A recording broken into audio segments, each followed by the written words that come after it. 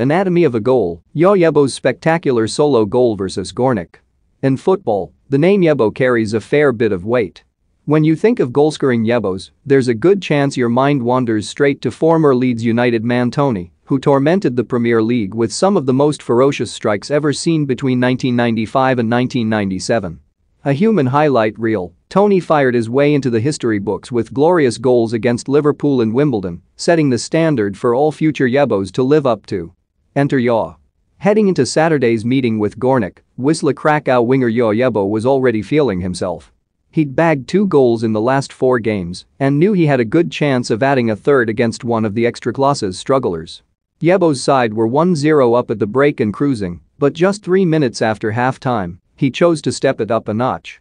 Picking the ball up on the edge of the box, Yeboah flicked it up in the air and looked to be eyeing up a Tony-esque volley, but he decides to toy with his opponents for just a little bit longer. He chopped the ball over to his right foot as it landed and then began dancing around the defenders, driving left towards the byline and again looking like he was going to rip one across the box. That shot still wasn't coming as Yeboah instead chose to sit a defender down with another chop inside, and just when you thought he might be finally winding up that shot, the 24-year-old decided to have a go at 2 more defenders. Holding them off with brute strength, he drilled the ball across the face of goal and ran away cheering as it nestled into the back of the net. It's that penchant for the spectacular that saw Yeboah brought over to Manchester City's academy in 2014.